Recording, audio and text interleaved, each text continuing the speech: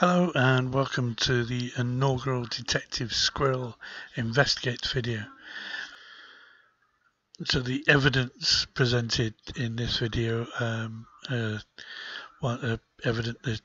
pieces that I found during my own research. There is it's not my own opinion. It's based on research, and anything presented in this video or any of the Detective Squirrel Investigate videos is not meant for offence, and the Jack the Ripper killings particularly have been an interest of mine for some time.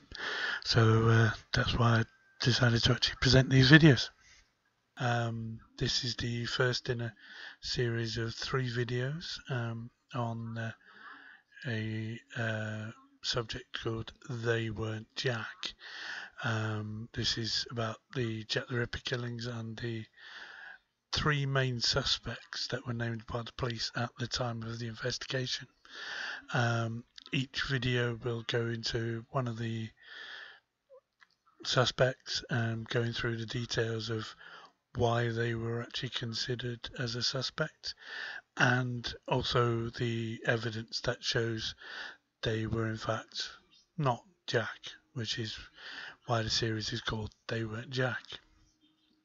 And so this is the first part of the series and is about Montague John Druitt.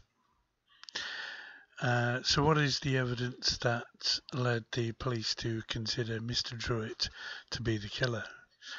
Well, MJ Druitt lived, worked and played cricket with the famous W.G. Grace, in fact, for Marylebone Cricket Club in Blackheath in the west of London. He was fired from his job as a teacher. The reason, even though it was never made official, it is believed that his employers had discovered he was homosexual, and this was the reason for his firing. At least the historians actually believe that's the case, and there is evidence to actually suggest he was homosexual, and that was one of the reasons he had so many difficulties at the time, because it was at a time where even though in today's society it seems ridiculous, and even though there is some countries in the world that still have it, it was illegal at the time. This also seems to be the reason why the members of his own family suggested to the police that he was Jack the Ripper. It was almost like their way of disowning him and distancing themselves away from him because of his sexuality. He was known to frequent the Whitechapel area, although not on any kind of regular basis.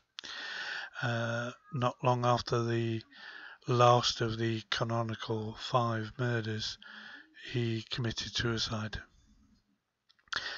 All that doesn't seem to make much sense, does it? It doesn't seem to actually point towards anybody being a killer. But that is pretty much the evidence that is used to actually suggest that he was Jack the Ripper. No real physical evidence, And then, so if we look at the evidence that shows that Montague John Druitt was in fact not Jack, much of the same evidence can be used to actually prove that he wasn't. The fact that he committed suicide, the psychological profile of the Jack the Ripper killer would suggest it's not the kind of killer who would, after actually reaching his magnus opus, the final murder of Mary Jane Kelly, that he would commit suicide. You've also got the fact that even though he frequented the area, as I mentioned previously, he wasn't someone who was there regularly, and there is no evidence to actually suggest he was in the Whitechapel area at the time of the actual murders. his Druitt's mother had suffered severely from mental health issues, most likely severe depression or perhaps bipolar disorder.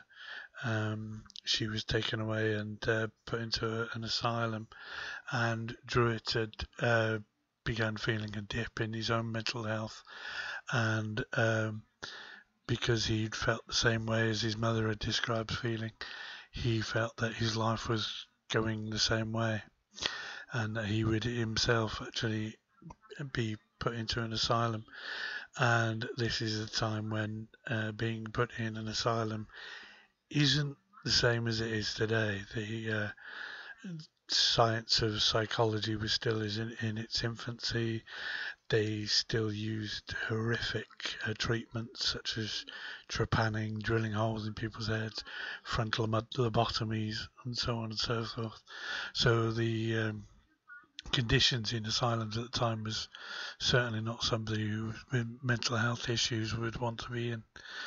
And so instead of actually facing the possibility of being locked away in an asylum, he chose to actually commit suicide instead. He threw himself off it's believed he threw himself off one of the bridges over the Thames and was found washed up a few days afterwards. And all of these things certainly don't sound like the actions of a serial killer. Certainly a psychotic killer on the in the way that Jack the Ripper was. It seems, as I said before, the only reason his family made the accusation to the police that he was Jack the Ripper or could be the killer was the fact of his being homosexual, the same reason he was terminated from his job. So that rejection from his own family and his employment, distinctly possible. It all led to actually the dip in his mental health that led to his suicide. And so Montague John Druitt was not Jack the Ripper, and in my opinion the poor man should be allowed to rest in peace with no further incriminations.